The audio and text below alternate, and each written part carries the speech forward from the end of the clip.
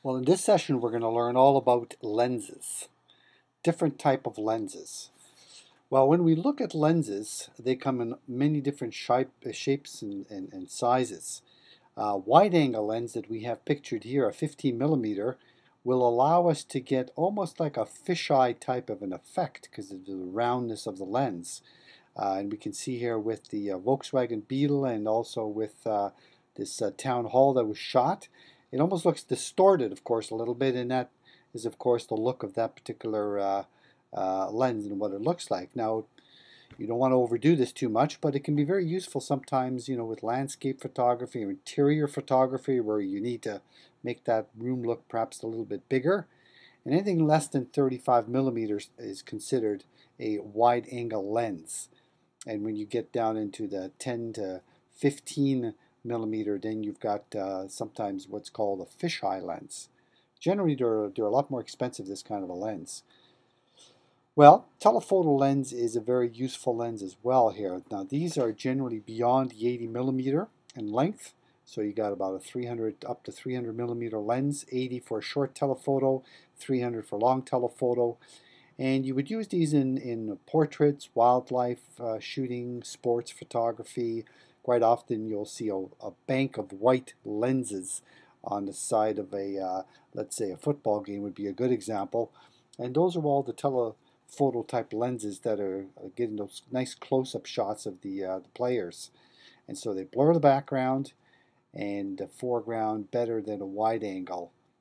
Now, camera shake can be exaggerated because of the length of these, so quite often you'll see them sitting on a monopod or a tripod of some sort, and they nowadays have some image stabilization built into it as well, which can be very useful.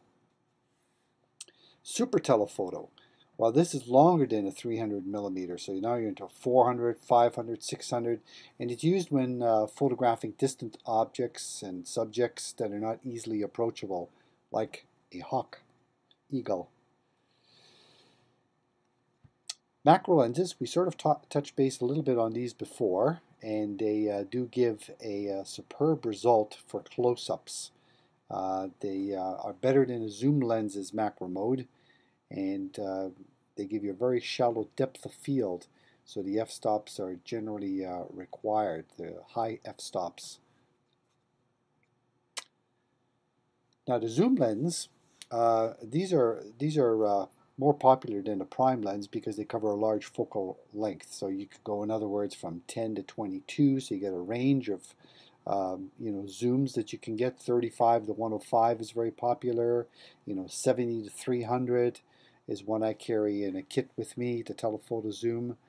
And so these ones here are a nice complement to your basic kit lens that you may get.